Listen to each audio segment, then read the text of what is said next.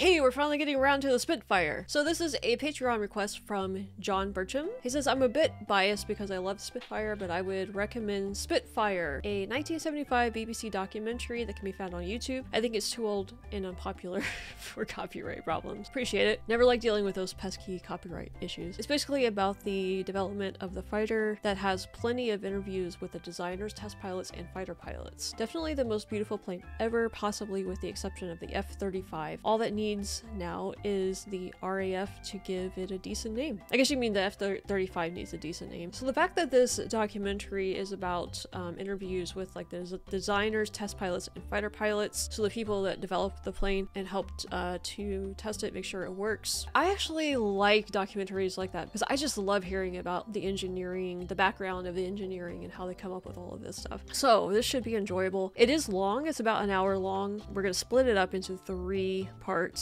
Now, I have not seen anything about the Spitfire before. I'm sure I've seen it in passing in some of the videos without realizing it. I have heard it quite a bit mentioned in other videos. So I know it's like a really famous plane, but I've never learned about it before. But without further ado, let's go ahead and let's check out the Spitfire.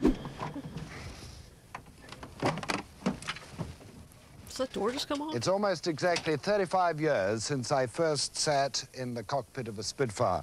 I was wearing these clothes, including this scarf. I was 19, scared stiff, and fiercely proud to be flying the most beautiful and finest aeroplane in the world.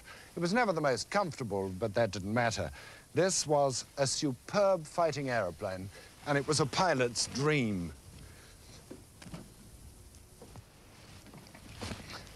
The story of the Spitfire, which we're going to tell, isn't just a film scenario of a designer working alone inspired by seagulls.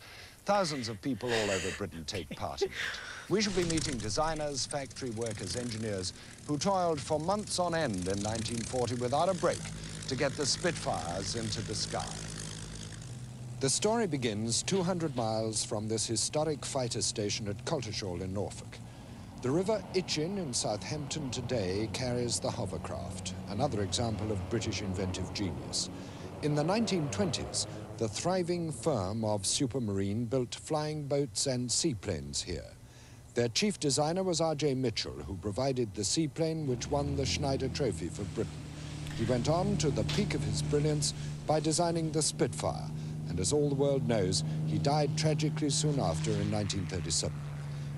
Okay, so he keeps mentioning the Supermarine. Is that a, I guess, a design firm? It seems like he just implied that. So would that be like the equivalent of like the American, Lockheed Martin or that kind of thing? His son stands on the ramp where Supermarine's sleek seaplanes entered the water to compete for the world's speed record in 1931.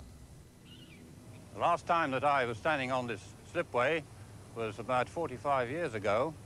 I remember well the anguish and tension which my father showed when the Schneider Trophy planes were wheeled out and the engines revved up. This to me was something which, although I was so young, was a very potent memory. I remember the large floats, the big silver wings. This was all to me, for a boy of 7 or 8 as I was then, something of very great excitement. I perhaps wasn't aware of the real significance of what was going on, but nevertheless, I do remember these situations and tensions very, very well. The RAF team had 2 seaplanes designed by Mitchell to capture the Schneider Trophy outright. The attempt was sponsored by Lady Houston with a gift of £100,000, and she kept alive a partnership between Mitchell and Sir Henry Royce. His firm was responsible for providing a winning power unit. This... Okay, what is the Schneider Trophy? Pi unit? Is that what he said? So Henry Royce, is that, so he's probably the guy behind Rolls-Royce, right? Our engine had the temperament of a thoroughbred. On the night before an earlier race, the Rolls-Royce engineers had faced a most unusual crisis. They discovered the night before the race that one of the cylinder blocks had seized. That's right. And you had to go around and collect all the chaps that we'd taken down to change this block. And we had to get one special man who was left-handed, because it happened to be a block where only a left-handed man could undo the nuts and bolts to change it. Difficult. What? So that Cyril was there, and they went round by taxi and got the police force out, I think, to collect these chaps who'd all had a grand booze up, you know, preparatory to the day out, you know. So they were drunk. And somebody switched their shoes around in the hotel so that nobody knew the right boots. Anyway, they got them all together, and they changed the cylinder block overnight, which is a considerable job, because the rules were that you could do this, but you couldn't take the engine out of the aeroplane. So this is a race? That was the rule. So they had to do it in situ in the S6 aeroplane. And it was done overnight, and the next day, of course, the aeroplane won the race and won the Snyder Trophy for England. For England, so it's an international thing, I guess. So, I mean, Snyder's like German. Is it a German name? So it's just like an international plane race. 6B1, and Mitchell made a rare broadcast about the real value of his triumph. It is not good enough to follow conventional methods of design. It is essential to break new ground and to invent and evolve new methods and new ideas. The important aim of the designer is to reduce air resistance. The cooling of the engine presents many interesting features.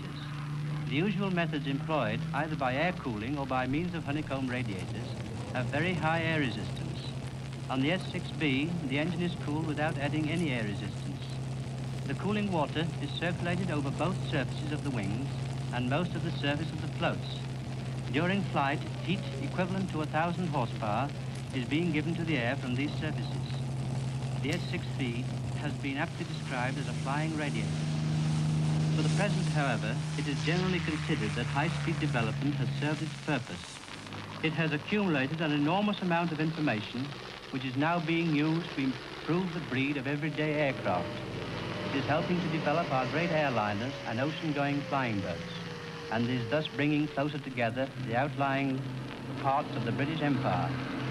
Okay, I was hoping he was going to explain what the purpose of this was, because these planes all have the, I don't know what you call them, the floaties. They'll let them, they're not floaties, but you know what I mean? They can skirt on the water. Why are they all designed like that? Like, what? Explain this plane to me. This indeed is an objective worthy of all our greatest efforts. These mementos of success are as modest as Mitchell himself, the man from Stoke-on-Trent who moved to Southampton, where he made his home and his reputation. The government made him a CBE, but never a knight. As a man, I liked him enormously and respected him. Of course, he was tremendously well known. I mean, he had a huge reputation after the Snyder Trophy seaplanes. To me, he was a sort of, well, sort of wonder man. But, of course, if you really look back on it and you go through the history of the Snyder Trophy series of seaplanes, Mitchell and the team which he had built up around him, which incidentally was a very young team, if you go back, very young team. These chaps, after the S4 and the S5 and the two S6s and all the world speed records and everything else, these fellows knew more about high-speed aeronautics than any other design team in the world, I think it is fair to say. Everybody got a bit of a lift from working with Mitchell because of the success which accompanied his efforts. And he was a good leader, in other words. It is entirely logical that he produced something like a Spitfire. In fact, it would have been rather surprising if he hadn't. Air Marshal Dowding invited Vickers Supermarine and Mitchell to design a fighter, but in the peaceful 30s, the government had little enthusiasm for defense. They ignored the ominous rabble rising in Germany, where a nation was being harnessed to a war machine training in secret. Britain's ancient biplane fighters were slower than the Luftwaffe's bombers. The RAF needed more killing power. Squadron Leader Sawley worked out in tremendous detail and technically that with the rate of fire and the number of guns you had, that a 2-second burst was the ideal short burst as you were coming into the attack astern of an enemy aircraft. You were overtaking pretty fast, usually. 2 seconds when you came in range of 200 yards was about the ideal time to push the button and all the guns fire. Mitchell drew on his own experience with the RAF high-speed flight and turned to his friends at Rolls-Royce. They were already developing a new breed of aero engine. We were hoping, of course, that we would get an airplane that would do at least 300 miles an hour. And of course there was great excitement in the drawing office at the prospects of designing an engine that would produce the power required to produce that speed. That 300 miles an hour. That's slow compared to today. I mean, obviously they were developing it, but what was the average speed of planes at this time? I'd actually never thought about that. So these still have propellers, so I guess they're still propeller planes, which would limit the amount of speed, right? You need jets to go faster than that. See, I don't really know much about what's the difference between jets. Or they use like some sort of rocket technology, right? What makes a jet compared to a plane like this? Also, the Rolls-Royce thing. Growing up, the only time I'd ever heard of Rolls-Royce was their cars, and the first time I learned they made plane engines, I was like, what? What I'm gathering from this is that Rolls-Royce is more known for their engines. I don't really know the history of it, so. At the time, of course, we had the Kestrel engine. We felt that we wanted a somewhat larger engine. We had the engine known as the R, which was the engine that won Snyder Trophy in 1929, but that was a 20% scale up dimensionally of the Kestrel engine, but was thought at that time to be rather too big, so we decided that we would want an engine that was somewhere intermediate between the Kestrel and the R. And this was how the Merlin engine came to be started. Rolls-Royce built this 12-cylinder engine, the Merlin, as a private venture. R.J. Mitchell of Supermarine chose it for the Spitfire. Sidney Cam of Hawkers chose it for the Hurricane. The Hurricane first flew in November 1935 and went immediately into production. The Spitfire first flew at Eastleigh on the 5th of March 1936. This prototype was the first of 20,300 Spitfires and over 2,000 Seafires. R.J. Mitchell sat with his team more tense than he looked. There were two test pilots, Geoffrey Quill on the right and Mutt Summers, who first flew the Spitfire. Do these test pilots have a way to eject at this point in history, just in case? Because these guys have to be, like, super brave to do this. And then Mutt Summers took off, and it wasn't long before he disappeared completely from view in the heavens above. And after a suitable interval, he returned, and he made a very characteristic side-slip landing, which on a new aeroplane was perhaps a bit surprising. Jumped out of the aeroplane, and I think R.J. stepped forward and expected some figures on a piece of paper. And Mutt Summers said, it's a good aeroplane. First thing, I used to look down, and as I was on the circuit, and I would nearly always see old Mitchell's yellow Rolls-Royce, either just driving in through the gate or parked on the tarmac. And as soon as I taxied in, he was always there, the sort of debriefing people used to come around, but old Mitchell was always around, hovering around in the background. If we were going to fly it again, he always used to invite me to go and sit in his car and talk to him, or sometimes we'd go off and have a cup of coffee. And I well remember him jokingly taking a bet with one of the test pilots, I think it was, that the Spitfire would exceed the speed of the Hurricane by at least 30 miles an hour. And of course, this was all taken very lightheartedly, but events showed that this was certainly a good bet. Why was the Spitfire faster than the Hurricane?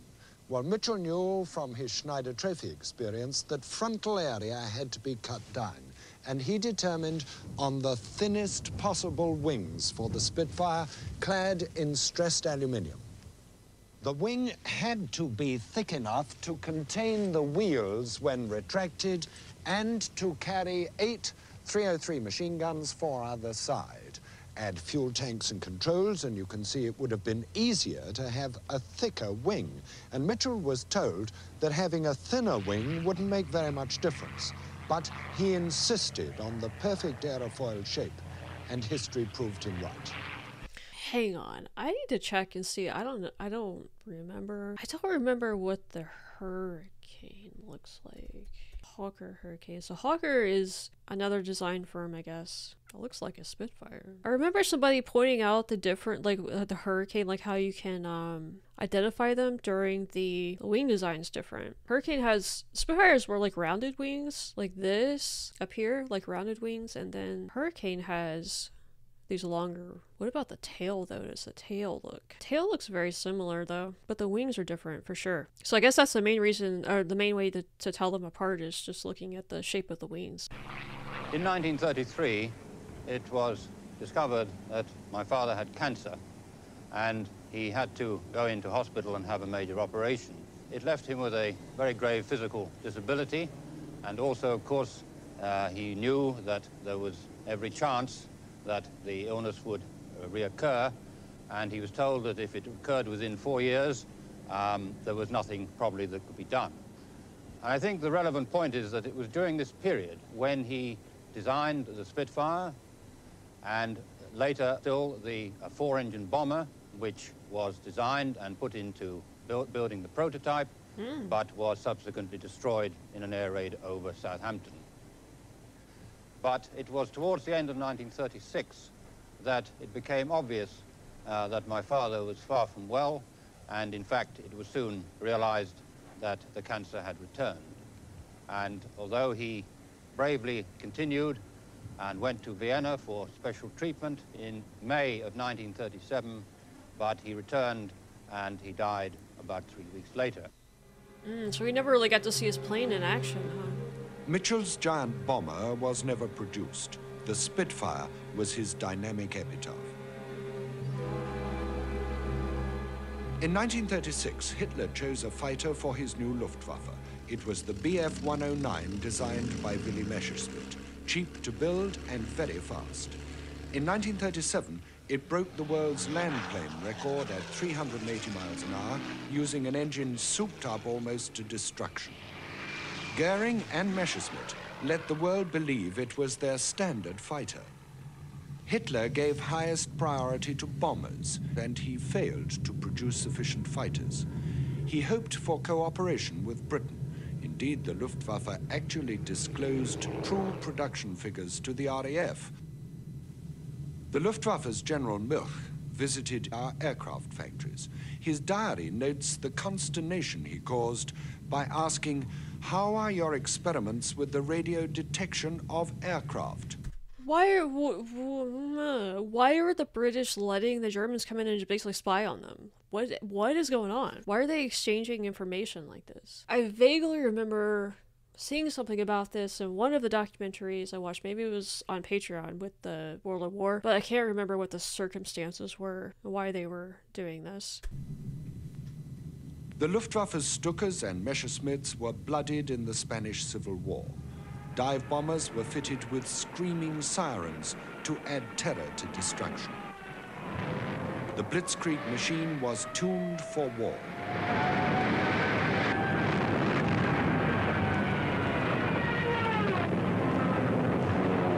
It really is a The scary Royal Air sound. Force trained new pilots on Hurricanes and Spitfires. Clearly, there was not to be peace in our time. After the Munich crisis of 1938, auxiliaries and reservists were writing a new chapter of air history. I would hate to have gone to war myself in 1938 because I wasn't trained. And I think the year we had between Munich and 1939 just gave us the time to get things better organized, get more fighter squadrons, better trained, that sort of thing. And I think had we have fought in 1938, the outcome might have been a lot different. There were 5,000 of we chaps and the 5,000 embryo pilots in the Royal Air Force Volunteer Reserve in the summer of 1939, and we all wanted to be fighter pilots to fly the Spitfire. But the RAF had only one squadron of Spitfires, 5 squadrons of Hurricanes, and 23 squadrons with outdated aircraft.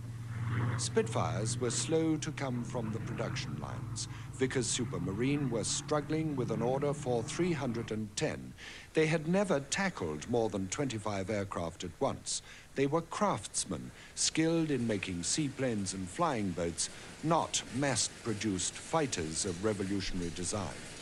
We're going to call it there for part 1. So we've made it up through the design of the plane. Unfortunately, the designer passed away before he got to kind of see his creation being used. So he was mentioning squadrons. How many planes make up a squadron? I don't really have a concept of how many planes that is. 310 planes also seems like a low number for World War II, because I know the numbers of like planes and ships and all of that stuff was just like insanely large back then. I don't know, like I guess every military had different capabilities as far as like manufacturing went and stuff. So it was cool to learn about the British design firms, so Hawker and Supermarine, because I'd never heard of them before, and I was glad that I was able to look up the two planes, the Spitfire and the Hurricane, and get that more solidified in my head with the wing shape and how to identify those. What I don't know is like the difference between the Hurricane and the Spitfire. Were they used for two? Are they both fighters? Were they used together during like the same campaigns for the same reasons, or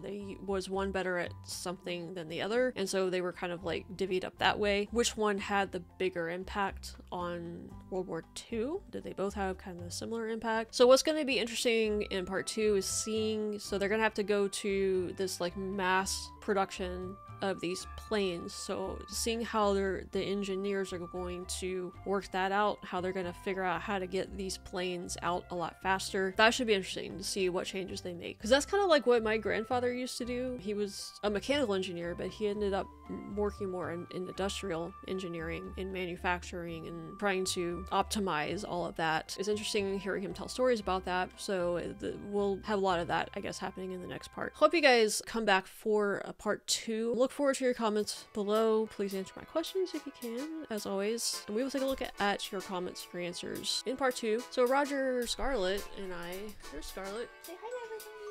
Say hello. Yes, there you go. We appreciate you watching as always, and we'll see you next time.